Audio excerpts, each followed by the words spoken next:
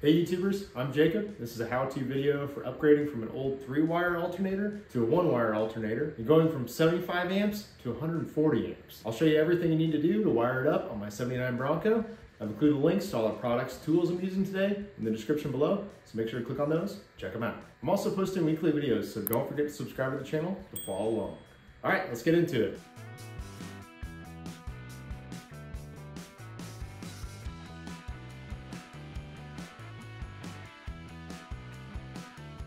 If your upper alternator bolt comes into contact with the radiator fan, it's best to loosen the shroud and remove the fan blade as needed.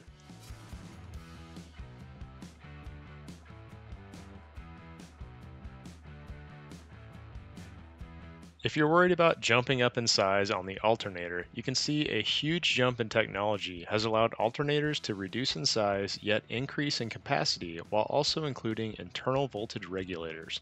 With a different positive post location, I'll need to install my new charging cable before mounting up the alternator. It also helps to mount a new grounding strap for the alternator at the engine ahead of time.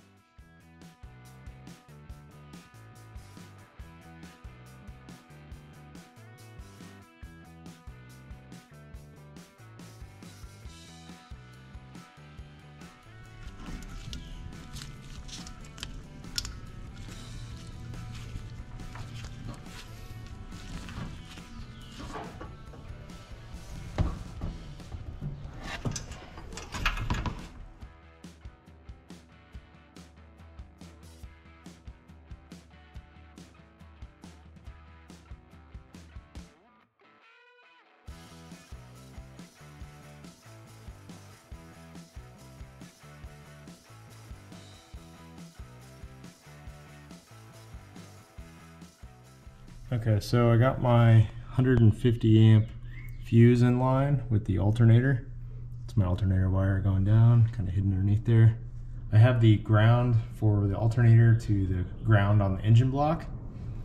And then the original alternator wiring, I have the positive hooked up to the positive side on the starter solenoid. The other two, I just taped them off for now.